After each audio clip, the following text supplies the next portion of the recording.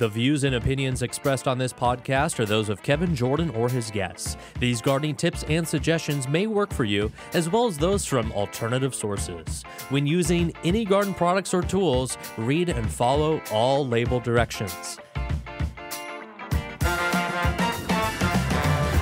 The Green Acres Garden Podcast is the podcast dedicated to helping gardeners hone their growing skills while we celebrate our love of plants. So whether you're new to growing or a seasoned gardener, you're sure to learn something new. Join the fun as we have conversations with world-class growers, passionate green thumbs, and professional garden experts from Green Acres Nursery and Supply. Listen every week. We'll answer questions you didn't know you had.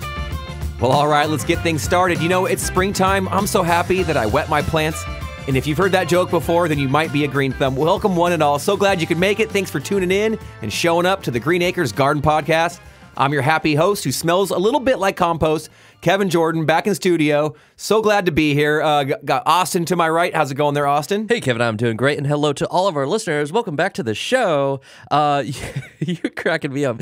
You wet your plants? Oh, yeah. I didn't start that joke, but I'll definitely use it as much as I possibly can. Not said that before. I love it. And honestly, I'm feeling that way in a way. I actually did have to water my plants a little bit, but no, That's springtime, important. I am so happy. I wet my pants and my plants.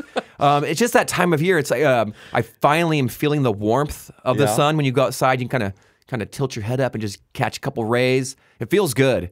If I'm feeling it, the plants are feeling it, the soil is warming up. I got some tomatoes in the ground. I'm looking to plant a whole lot more for our summer crop. My roses are blooming. It's kind of cool. We mentioned last week, my boys came into the world, and the same day that they were born, I noticed the garden that I planted for my mother, my memorial garden, it was blooming the day the kids, my boys showed up. Way, that's so I got cool. some pictures. I'll post them to the Facebook group. There are now, several of the 9 are starting to bloom. So it's a lot of fun. Springtime is here. Like I said, I love that warmth. Things are really kind of turning a corner. God, my lavender looking pretty good there, Austin. Yeah, what kind of lavender? It's the Spanish lavender, the autoquas, real short, stocky little blossoms on there. Bees are coming back, so I'm feeling really good. We actually have an interesting topic this week. This is actually, if you have even the opportunity to plant these plants, it means a good thing. It means you hopefully have a little bit of shade in your garden. And sometimes I think we garden, oh man, I have too much shade. I don't know what to plant there. Or we're afraid something we're going to plant is going to be boring. So in today's episode, we have a solution for all that boredom. It's going to bring in color and a lot of vitality into your garden. We have some great folklore. We're talking rhododendrons, azaleas, and Everette. So it's all those things, and even Everette, he's part of the chaos this week. Right. But rhododendrons, and they encapsulate azaleas. So all azaleas are rhododendrons, but not all rhododendrons are azaleas. So it's kind of like they're how they're related. Beautiful plants. They're mainly evergreen. They're woody. They're flowering.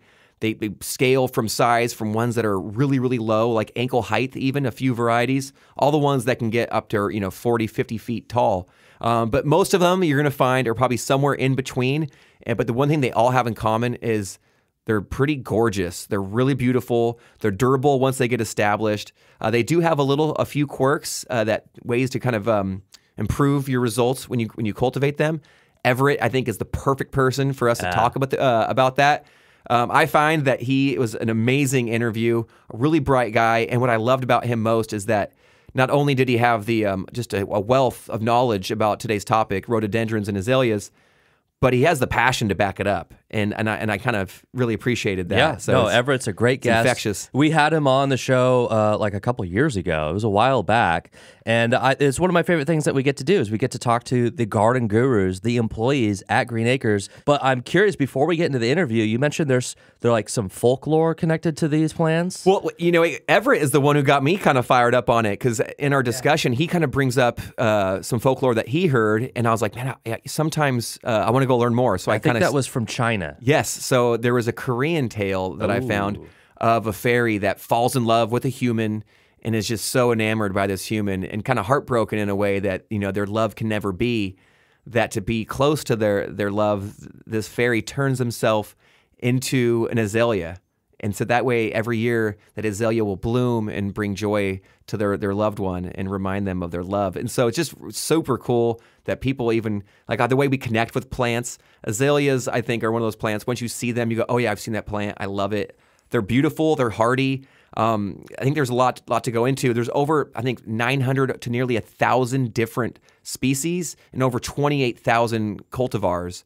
So needless, there's many of them, a lot of options. And it's one of those plants that you love. It kind of reminds you of home, I think, is another folklore legend that it's all about longing and missing home. And I've learned that they are readily available now. There's many selections available. They're looking amazing. That's the whole point. And you should be planting them right now. So if you got a spot and you're not sure, this is a great option, right? For sure. Before we got to our interview, I had to go walk the aisle and look at what was actually blooming, and it was incredible to see what the azaleas right now are. I'm a huge fan of azaleas, and they're so beautiful right now. They are just the colors, they're reds, pinks, purples, whites.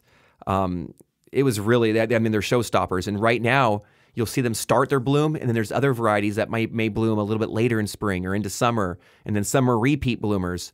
And so they're just a cool shrub. You see them a lot in landscapes, and what's nice is, hopefully we'll get into this with Everette, but they pair really nicely. It's like cheese and wine. They pair nicely with other landscape plants, your dogwoods, your Japanese maples, your hostas. There's a lot to kind of go into there. If you have a nice shade garden, got to consider an azalea. Okay, I love it. Let's go ahead and jump into our interview with Everette.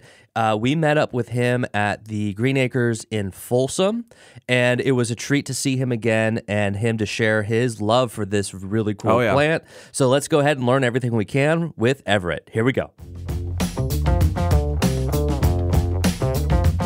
I've heard you're a bit of an expert, and so I've come to you in search of knowledge. Can you help me out? Absolutely. I've got pretty good background on a lot of plants, and rhododendrons, azaleas happen to be my favorites. So perfect. That's why you're the perfect person for the show today.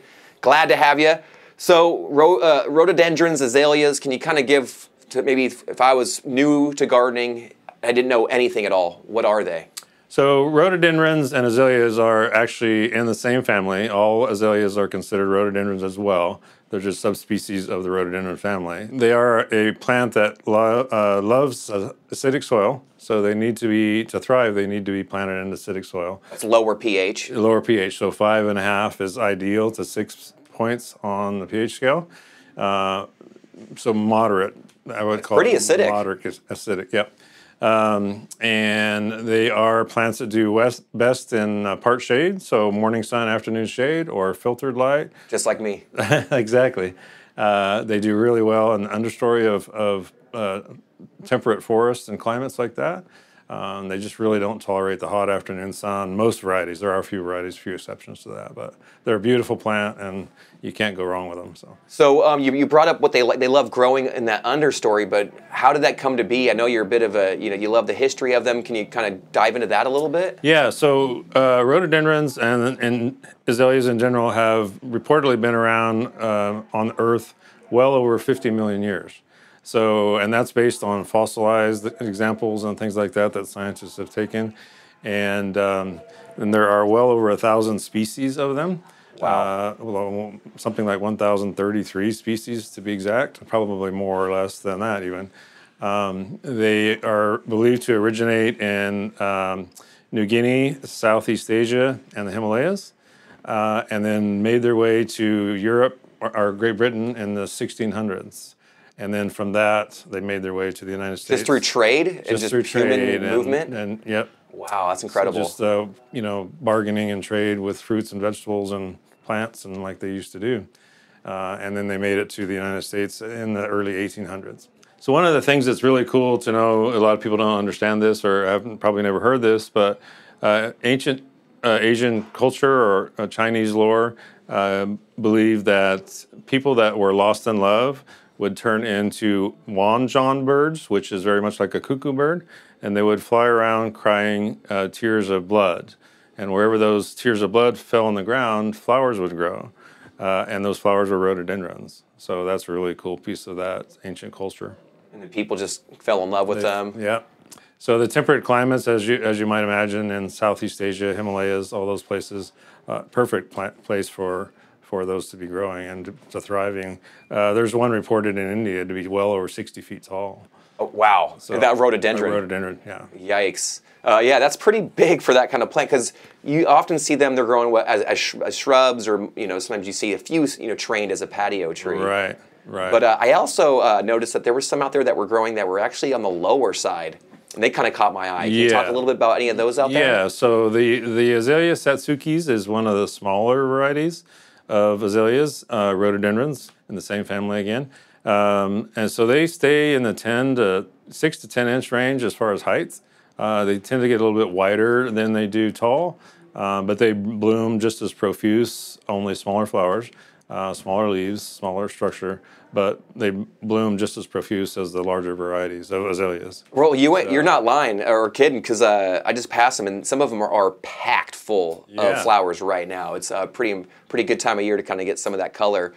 Is this the only time that they're going to bloom? Are there some varieties that bloom at different periods or get repeat blossoms? Yeah, so in the azaleas, on the azalea side, there are spring blooming azaleas, which typically bloom this time of the year and through April. They bloom 8 to 10 weeks, depending on the weather. Some bloom a little bit less. But there are newer varieties now that they've hybridized and that have been produced that are rebloomers. So some of those are a little bit larger. Those are called like Encore. That's the trade name, Encore, Bloomathon, Perfectamundos. Those all bloom 2 to 3 times a year now. Pretty fitting names. Yeah, exactly. Yeah. So like Encore blooms 3 times a year. So spring, summer, and fall. So for those people that love the look of azaleas, they can have the color all year long now rather than just in the spring. So what is the most ideal location? We live in a pretty hot, sunny area here in Northern California, but what is the most ideal spot in our gardens that they can go? Well, the absolute most ideal spot would be in a filtered light setting. So having dappled sunlight all day long is the most fitting situation for those. So if they're the sun doesn't stay on any place of the plant at any one time for very long, all day long. So with the sun moving, then the light moves across the plant, so it's never enough to heat up any portion of the plant at one time. So that's the ideal situation. The second best would be morning sun, so early sun, cool sun, and afternoon shade. So being in the shade by 2 o'clock, even earlier in June, July, and August in this area. Makes a big difference. Yeah. Absolutely. Yeah, because they do love the moisture, they love the coolness. So having that situation is ideal. How do I plant them? What is the best practice for actually putting it in the ground and then maintaining it from there on forward? Well, first of all, you need to make sure that your drainage is adequate. The azaleas, rhododendrons need exceptional drainage. Even though they like their soil moist, they don't like to be sitting in it. So you always hear that. It's like they need their moisture, but they need it to drain. Exactly. So the soil needs to be loose and loamy and full of organic matter. The roots are really soft on both of those species of plants, azaleas, rhododendrons. So they won't penetrate through clay. They won't even do well in clay at all. And then also that makes the drainage bad. So if you don't have good drainage to begin with. But you've also mentioned that they need acidic soil. Is there a way how do I know if my soil at home is acidic? Can I make it acidic? And if so, how do I get there? But how also do I keep it acidic? Yeah, so you can test. There are plenty of test kits that we sell here at Green Acres and also available on online stores and things like that.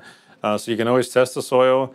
You definitely want to probably test it before you plant azaleas and rhododendrons because you don't want it to be too low. Probably less chance of it being too high in acid than too low in acid. So testing that is essential. And then if your soil is not acidic enough, it's easily to make it acidic enough.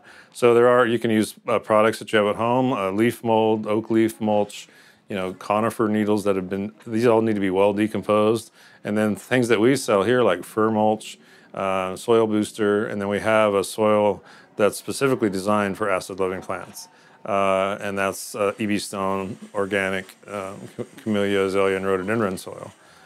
So that's a really good one to use. You can use that 100% or you can use it as an amendment.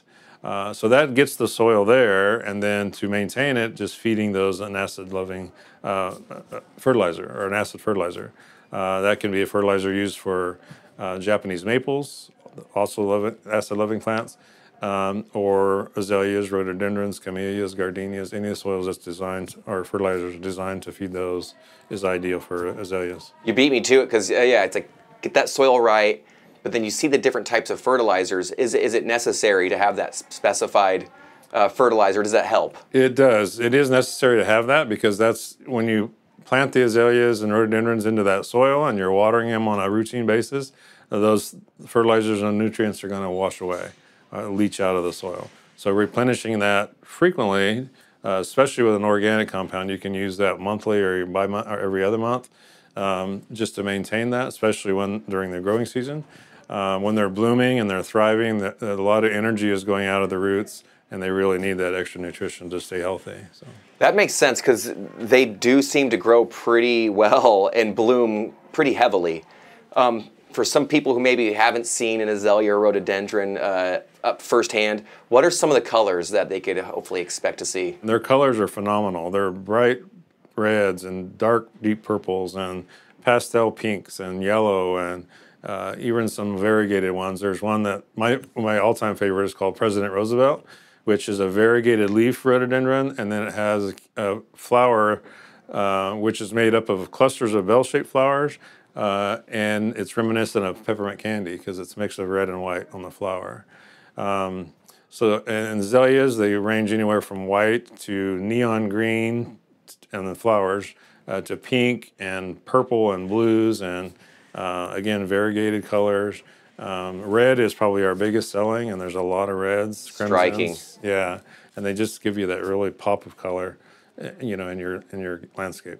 They provide so much color, but compared to a lot of other plants that maybe take a little more effort, they're relatively low maintenance. Would you agree with that? They really are. I mean, just a little bit of pruning, as long as you're maintaining that acidic component in the soil and giving them adequate moisture and drainage, that's really all there is to it. Shearing them back at the right time. If you want to prune azaleas, they need to be pruned right after they bloom so that they'll bloom again, the next season. And then having, they fit into so many different gardens, just like tropical gardens or alpine gardens, woodland gardens, and even cottage gardens. They just fit into so many different. Yeah, and that's an incredible kind of feature because you mentioned that their origins were kind of more tropical in nature. But yeah, when you see them, they get paired oftentimes with like many different plants. Absolutely. And they seem to kind of they master of all or something. Yeah, they're really interesting. They do grow in all those places that I just mentioned, and on the tropical islands. They grow in the redwood forest. They grow, even up in our own forest up here in El Dorado County. So, if someone plants one in the near future right now, what is the best way to get it established before the summer, in terms of watering and whatnot? So getting it planted as soon as possible in the temperate weather is beneficial. You can do it any time of the year. It just takes more ability or more focus on when to water, checking the water, making sure that it's staying adequately watered. Once you're comfortable with your own soil and your landscape, then it's a lot easier to maintain that because you know how frequently it needs to be done. At first, it's a little bit more essential to be checking it periodically just to make sure that you're not letting it get too dry or there's no burning on the leaves or flowers. Do we do deep watering, or what's the best method for you? Azalea roots are relatively shallow, so frequent watering. There we go. And not too deep is more essential. You can encourage the roots to go deeper by watering a little longer, as long as you're not overdoing it. But they really do have shallow root systems on them. Good to know. Good to know. Do you have any favorites out there? Any specific varieties that have kind of caught your eye? I was walking there and I saw variegated varieties that were really striking. For those who don't know, the variegated leaf kind of has a two-tone color. Might be stripes or variations of splotching or whatnot. And these ones really kind of popped. I know some people can be like variegation snobs. They're purists. They just want that solid leaf. But I didn't mind it one bit. Didn't ruffle my feathers. They looked really pretty, especially the color of the blossoms starting to bud up just against that kind of bright white leaf. I saw one out there with, I think it was the Little John, that had the purple foliage, which really stood out because at first glance you wouldn't even realize that was an azalea. Exactly, and the Little John is a unique one because it is one that rarely blooms. So if you get a bloom, consider yourself very lucky. But when it does bloom, it's beautiful. It's got a pink variegated flower on it. I've only seen it bloom maybe 3 times since I've been working at Green Acres. And people are, when they get one to bloom, they take pictures and they and gloat about it. Victory. Exactly. So, but a favorite of mine would probably be one that we call Phoenicia formosa. We were just talking about that. Yeah, and that's a great one and it's probably our biggest seller across the board. Yeah. Oh, it makes sense. It's one that gets quite large. It has a long-lasting flower, which is a variegated pink-purple color. And it tolerates a lot more sun than a lot of other azaleas do. It is a southern indica variety, so that itself, any azalea that has a southern indica in the botanical name is one that's going to tolerate a lot more sun than just a general spring azalea or even a non-core or one of those other varieties. Southern indica, that's South India? Is that what it means? It's exactly. Connected to? Yeah, that's some warm weather. Yeah, so they'll tolerate a lot more. They still do better in a little bit of shade, especially in the afternoon in our hot situation here, but they will tolerate a lot more sun and heat. That's good to know, because I think a lot of people, they come in, they love that plant, but they maybe don't quite have the canopy formed just yet in their landscape. That's right. So that's a really good choice. You said what, 6 feet or more? 6 feet. That's pretty good size. On that, yeah. And we sell a lot of southern indica varieties, especially as we get into warmer weather. We have probably 4 or 5 varieties in the yard right now, something else to keep in mind with that too, as the weather gets hot and then the blooms start to fade a little bit. A lot of azaleas, if they're getting too much sun, they're going to burn for sure. Oh yeah. But if they're not getting enough sun, then they're not going to flower, or they're going to be very spindly. So that's something to consider when you're planting those as well. They'll still grow, but they're just going to look spindly and not healthy. That's a really good point. So if you had super dense shade, they would grow and be fine, but you're just not going to get as much color. Right. Or it just takes a lot of energy. Yeah, exactly. And the light has to help that be created. Good to know. If you were creating a garden right now and it's got all those requirements, maybe some morning sun, some dappled light, a little bit of shade, a good area for your azaleas, what other plants are going to come to your mind as maybe ones that are larger, same size or smaller even? What plants do you think kind of pair well? There's quite a few actually. So ferns would be is one of my first choices to go with azaleas, and then mondo grasses. Oh yeah, I was admiring those. Yeah, liriopes, which is the creeping turf lily. Those are great as well. Oh yeah, the silver dragon and whatnot. Yeah. Gardenias, that also gives you that fragrance, which, in a tropical garden, it's, you can't have a tropical garden without fragrance, but also in a woodland garden. Camellias go really well with them. There's a lot of other grasses that do well. Fatsias or Japanese Azaleas. Oh yeah. The cast iron plant Aspidistras. Those all do well. Even mugo pines. Oh yeah. Yeah, for the zen feel or something like that is a great plant. Dwarf bamboos, another great choice, and then a lot of low ground covers, mosses and things like that. Oh, you're getting me excited. I love a good shade garden. I grew up. Our backyard, we had a pool, thankfully. That was fun to swim, but we had the tiny little strip of hard pan around our pool, and it was not much to work with, and just blazing hot sun. And so I always dreamt about having trees and a canopy one day, and I've moved. I'm an adult now, and front yard is ripping hot. Backyard, I've got some shade. There you go. And so I think I kind of fantasize about creating just a lush, beautiful shade garden with all those things you listed. I mean, it's out of my dreams, Everette. Yeah, that's something that I always had to dream of when I had my own house, to do the same thing, and I have created that. So that's my own little paradise now at home when I go home and go to the back porch, and I have all those plants that I just listed and more. Yeah. Even some alpine plants that I've brought down from the creeks and rivers, that thrive in that same environment, as the azaleas do. So. Before I one last question.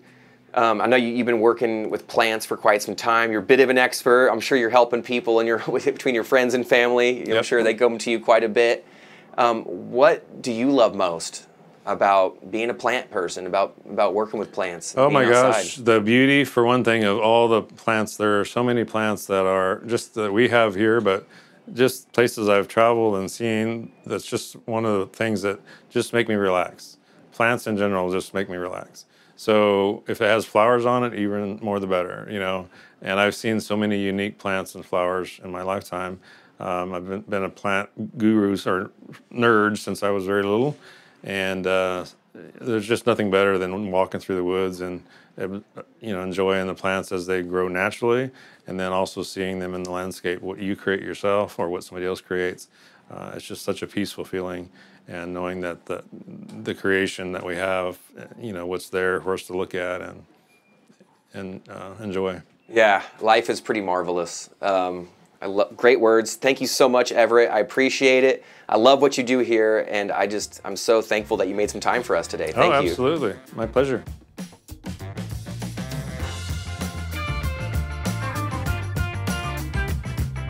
All right, we are back from our interview with Everette. Thank you, Everette. It was such a pleasure to see you again and to learn all of this garden knowledge that he is just happy to share. I could tell he was having a good time. It was a blast. It's always fun kind of connecting with somebody else who loves plants, but he also had, like I said, the knowledge to back it up and a lot of experience as well.